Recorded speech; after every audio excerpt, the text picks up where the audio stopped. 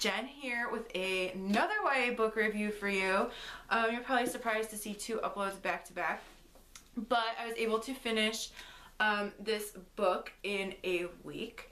And this is A Question of Holmes, which is the 4th book in the Charlotte Holmes series.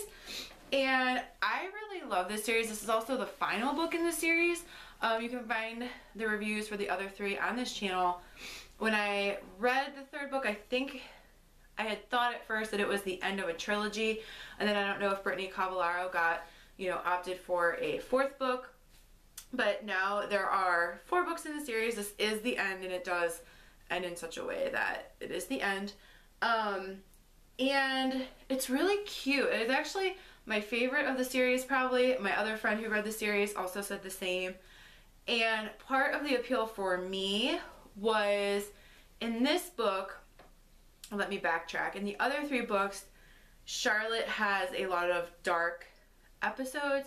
She has a lot of inner demons. I am trying to do this review without spoiling the other 3 books in case you find this review not having read those books. But those episodes sometimes were kind of hard to read. Essentially Charlotte is a descendant of Charlotte Holmes, and her family, she's very analytical and she's very not familiar with feelings, and that is a number of factors from her family and her upbringing to some things that happened to her that you find out over time in the other 3 books. Watson is named Jamie, and he's a descendant from Watson, and so like their families have always kind of been intermingled in a way. This one, they're in England and they are taking some summer classes, and they're approached by someone who used to be the director of like a theater program, and a actress from the theater program the previous year had been missing, and there are just like some odd incidents. As far as they know, no one had been hurt or killed, but this girl went missing, so technically you don't know if she was hurt or killed. And so they're sort of hired to try and figure out what happened, and also to kind of prevent future things from happening. So that's the primary premise of the story. The interesting thing about the dynamic between Charlotte and Jamie is they're trying to actually officially date in this story, which is very difficult for Charlotte. So this book really focuses a lot on her healing from the other 3 books and those dark episodes and various addictions that she's had, and things having to do with her family.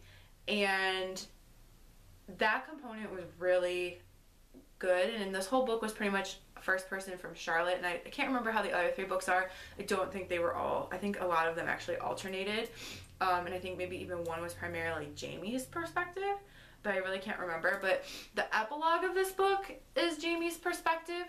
I cried at the end for a few reasons. There were some personal things that, even though happened differently in the book, really resonated with some personal things in my life. So that was kind of emotional for me. But then also just it being the end of the series.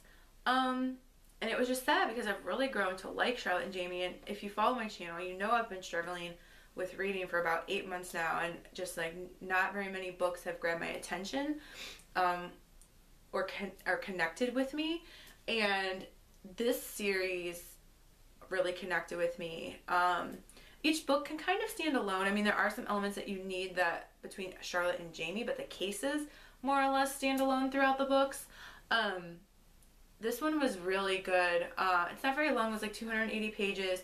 For me, normally that probably would take me a week. It took me about 2 weeks to read it, but right now, for how slow things have been for me, like I'm talking about, I used to be able to read like 8 books in a month, 12 books in a month, to barely being able to finish 1 book a month at this point. And there's a lot of things in my life that have changed, my own personal motivation. I changed careers and things like that, that have made it more difficult. And I think that's natural, right? Us bookworms some of us tend to ebb and flow in terms of, reading time and motivation to do it and interest in doing it versus other things that are going on in life.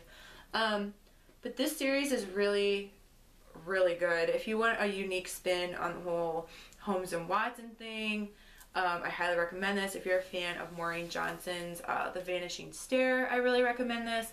Another book I recommend when I recommend these two is a book called Jane Unlimited, which is a standalone that I have reviewed on this channel, and it's really good. It's kind of like, you know, it's mystery, and it's sort of like Westinghouse, and it's sort of like the Charlotte Holmes vibe, and that's a good one too. But this series is just, and like Charlotte's arc across the series is very strong, and to see how she was in the first book to how she is in this book is pretty amazing. Brittany Cavallaro and Emily Henry, often they're very good friends. Emily Henry is one of my favorite YA authors. I will be reading her book When the Sky Fell on Splendor. Probably hopefully starting it tonight, so you can hopefully expect a review for that, because I love The Love That's With the World, and A Million Junes is another one that I love that are also reviewed on this channel. But Brittany and Emily are good friends, and they also collabed on a book called, oh man, I'm totally blanking on it now. It's not called New Girl. I was just talking to someone about it earlier today, and now I've just like completely blanked on the title, but it focuses on female friendships. Their styles are really not similar unless you look at the similarities between kind of like, I feel like Brittany Cavallaro's writing is really clean. And then, you know, Emily Henry really excels in like the magical realism department of things.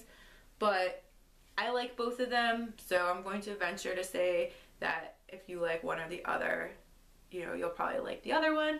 So I highly recommend this book. I ended up giving it 5 stars. It was a very quick read for me. The mystery was engaging because you kind of figured out like who the main players were, but you couldn't really figure out how they played, right? How they did what they did. So that was really good. And just seeing, you know, Charlotte and Jamie's relationship evolve, seeing Charlotte's healing. Even though the ending isn't necessarily what I wanted, it was still the perfect ending, and that was a little bit of a bittersweetness, which made me emotional at the end. Highly recommend the Charlotte Holmes series. They're excellent. I've also been told A Curious Beginning by Veronica Speedwell, or wait, I think it is a Veronica Speedwell book. I don't remember who the author actually is, but that series has come highly recommended to me because of my love for this series.